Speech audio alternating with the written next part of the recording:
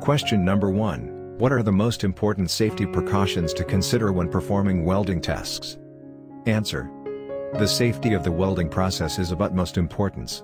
Some key safety precautions include wearing appropriate personal protective equipment, PPE, such as welding helmets, gloves, and clothing, ensuring proper ventilation in the welding area, using fire-resistant materials, and following proper electrical safety procedures.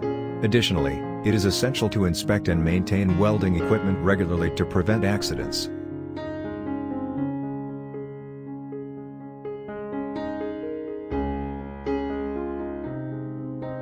Question number 2. How do you handle welding defects or imperfections, and what steps do you take to avoid them?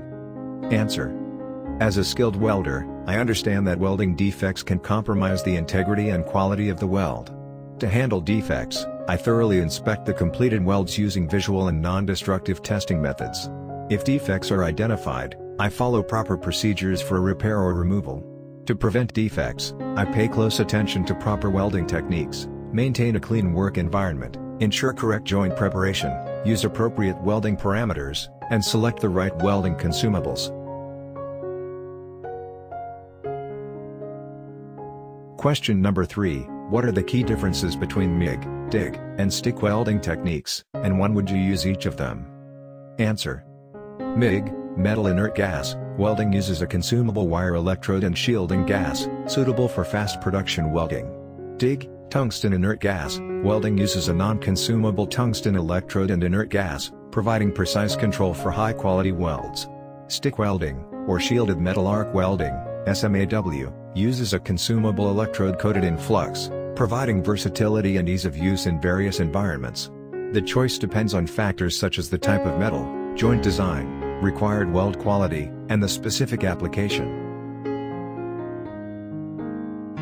Question number 4. How do you ensure proper weld quality and adherence to specifications? Answer. To ensure proper weld quality, I follow established welding procedures and codes, paying attention to the specified welding parameters, including voltage, current, travel speed, and preheat/post-heat requirements.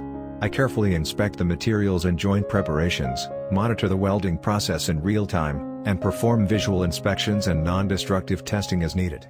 Additionally, I maintain detailed records of weld inspections, including welder qualifications and relevant documentation.